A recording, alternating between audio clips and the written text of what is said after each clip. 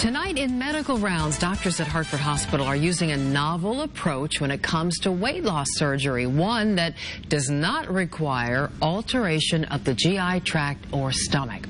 And here to explain more is Dr. Pavlos Papasavas. He is the Director of Research and Co-Director of the Surgical Weight Loss Program at Hartford Hospital. It's nice to see you again, Dr. Papasavas. Happy to be with you. Well, I understand this is an implantable device, so tell us how it works. So this is a new technology that was approved by FDA last year. It's a pacemaker type of device that has two electrodes that we place around the vagus nerves. The vagus nerves connect our brain to the stomach, and they control how the stomach relaxes to receive food and how the stomach empties. So they're very important nerves for the function of the stomach. With this device, the person has less hunger and less food intake. So it's a novel approach that allows people to lose weight without having to remove part of the stomach or reroute the intestines. Yeah, it sounds a lot simpler, at least the approach is. Tell us how the procedure went and how's the patient doing?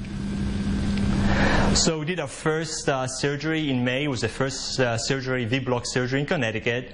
It took about a little more than an hour to perform laparoscopically. The patient went home the same day. I just talked to him today. He came back from vacation. He's doing very well, losing weight nicely. Wonderful. I have a question about weight loss coming up. But before we get to that, who would be the best candidate for this type of procedure? So patients who have a body mass index between 35 and 45 and who have tried to lose weight in a supervised way in the last 5 years and failed to lose weight will be candidates for surgery. And the contraindication would be a patient who has cirrhosis or a patient who has another electrically powered implanted device like a pacemaker or a defibrillator, or a patient who needs MRIs in the future. These patients can now have this device placed. All right, well, let's get to that question then. How much weight can a patient lose with this procedure? And it's called the V-Bloc, as in Vegas block? Correct. It's called V-Bloc, V-B-L-O-C. So with this surgery, the average excess weight loss is about 28–30%. And in centers with dedicated follow-up, it can reach to 40–45%. To give you an example, with gastric bypass, you lose 75% of your excess weight. With a sleeve gastrectomy, you lose about 60–65% of excess weight.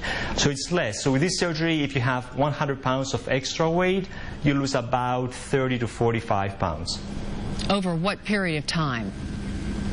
Over 1 year. Over 1 year. Okay, good to know. That's so interesting. We thank you so much, Dr. Papasavas, for